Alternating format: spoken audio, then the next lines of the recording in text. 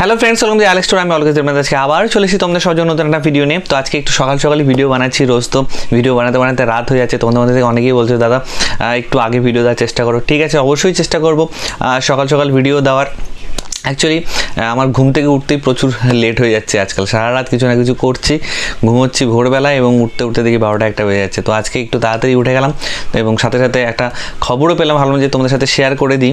তো দেখো, কিছুদিন আগে আমি একটা ভিডিও বানিয়েছিলাম ক্যারিমিনাটিকে নিয়ে, যে তার লেটেস্ট যে ভিডিওটা ইউটিউব ভার্সেস টিকটক, সেটা ডিলিট হয়ে গেছে। ইউটিউব ডিলিট করে দিয়েছে, কারণ প্রচুর পরিমাণে লাইকসের সাথে সাথে প্রচুর পরিমাণে লোক কিন্তু সেটাকে রিপোর্টও করেছিল এবং কোনো পার্টিকুলার ভিডিওতে রিপোর্ট করলে ইউটিউবের কাছে মানে সেটা একটা কোয়েশ্চেন মার্ক হয়ে দাঁড়ায় যে সেই ভিডিওতে এমন কী আছে যে এত লোক রিপোর্ট করছে, এবং সেটা দেখার পর তারা ডিসিশন নেয় যে ওটা থাকবে না ডিলিট করবে। তো ইউটিউব ডিলিট করে নিয়েছে এবং তারপরেও কিন্তু সবাই বলাবলি করছিল যে হয়তো ইউটিউব রিভিউ করার পর সেই ভিডিওটাকে আবার দিয়ে দিতে পারে, এবং অনেকে হ্যাশট্যাগ দিয়ে শুরু করেছিল যে ওই ভিডিওটা রিটার্ন চাই, এবং অনেকে প্রচুর লোকে মানে ডাউনলোড করে রেখে দিয়েছিল, সেটাকে আবার রিআপলোড করছিল, সেগুলো আবার ডিলিট হয়ে যাচ্ছিলো।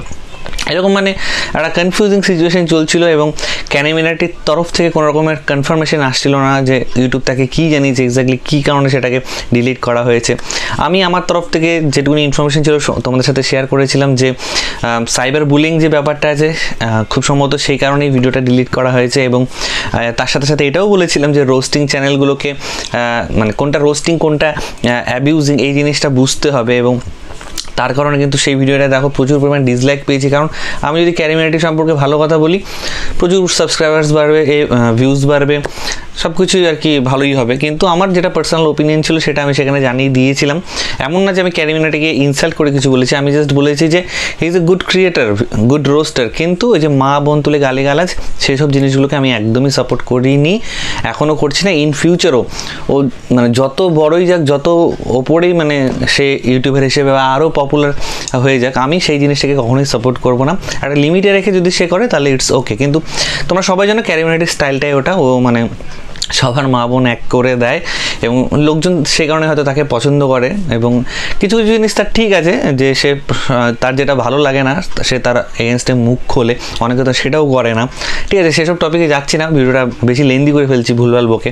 যেটা বলার যে আমি এখন একটা পোস্ট দেখলাম, সেই পোস্টে দেখলাম যে ক্যারিমিনাটি অফিসিয়ালি কনফার্ম করে দিয়েছে যে সেই ভিডিওটা তো ডিলিট হয়েছে, কিন্তু সেই ডিলিটটা হওয়ার পেছনে কোনো রিজন তাকে জানানো হয়নি। উইদাউট এনি রিজন সেই ভিডিওটাকে জাস্ট টেক ডাউন করে নেওয়া হয়েছে। এবং এর সাথে সাথে এটাও জানানো হয়েছে সে মনে হয় রিঅ্যাপিল করেছিল যে ওই ভিডিওটা আর কখনো রিটার্ন আসবে না, সেটাও ইউটিউবের তরফ থেকে জানানো হয়েছে। এবং ক্যারিমিনাটি পোস্ট করে এটা জানিয়েছে যে that video is gone for ever, ওই ভিডিওটা আর আসবে না। এবং ওই ভিডিওটা কিন্তু রেকর্ড ব্রেকিং একটা ভিডিও হতে যাচ্ছিল, কিছু কিছু রেকর্ড ব্রেকও করে ফেলেছিল এবং হায়েস্ট লাইকড একটা নন মিউজিক্যাল ইউটিউব ভিডিও হতে যাচ্ছিল।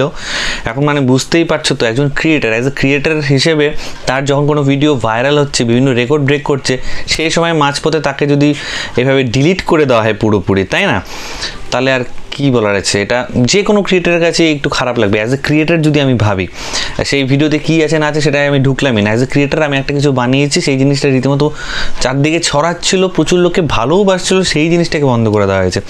আমার এই ছোটোখাটো ভিডিও যেগুলো ধরো 10-15 হাজার ভিউজ পায়, সেগুলোই যদি মাঝপথে বন্ধ করে দেয়, ইউটিউব থেকে ডিলিট করে দেয়, আমার কেমন খারাপ লাগবে। সেগুলো তো কোটি কোটি ভিউজ পাচ্ছিল, তাই না। তো ক্যারিমিনাটি মানে বিশাল বড় একটা মেসেজ লিখেছে, সেখানে লিখেছে যে সে একটু ডিসঅ্যাপয়েন্টেড আছে, ফ্রাস্ট্রেটেড আছে এবং এই জিনিসটাকে একদম মেনে নিতে পারছে না। তবে লোকজনের যে এত ভালোবাসা পাচ্ছে, সাপোর্ট পাচ্ছে, সেই জিনিসটাকে সে অ্যাপ্রিসিয়েট করেছে। এবং শুধু মানে ক্যারিমিনাটিকে আম জনতা না বা তার ভিউয়ার্সরা না, বাদ বাকি যে বড় বড় ক্রিয়েটার্স বা ইউটিউবার্সরা আছে, যেরকম ভুবন বাম, আশিস চাঞ্চেলানি, ওনারাও দেখলাম যে খুব ভালো সাপোর্ট করেছে। তাকে বলেছে যে ঠিক আছে, নতুন একটা ভিডিও আসবে, সেই ভিডিওতে আবার হবে, এভাবে আর কি সাপোর্ট করেছে তারা। এবং অন্যান্য ক্রিয়েটাররাও তার পাশে আছে সেটা জানিয়েছে এবং বলেছে যে ভিডিওটা ডিলিট করলেও লোকজনকে তার মন থেকে তার ডিলিট করতে পারবে না। তো নেক্সট ভিডিওর জন্য সবাই ওয়েট করে আছে যে নেক্সট ভিডিও কী হতে চলেছে। হয়তো এইটা নিয়েই এখন মানে এইটা নিয়ে এখন আমি জানি ইউটিউব কেনা রোস্ট করতে শুরু করে দেয় ক্যারিমিনাটি।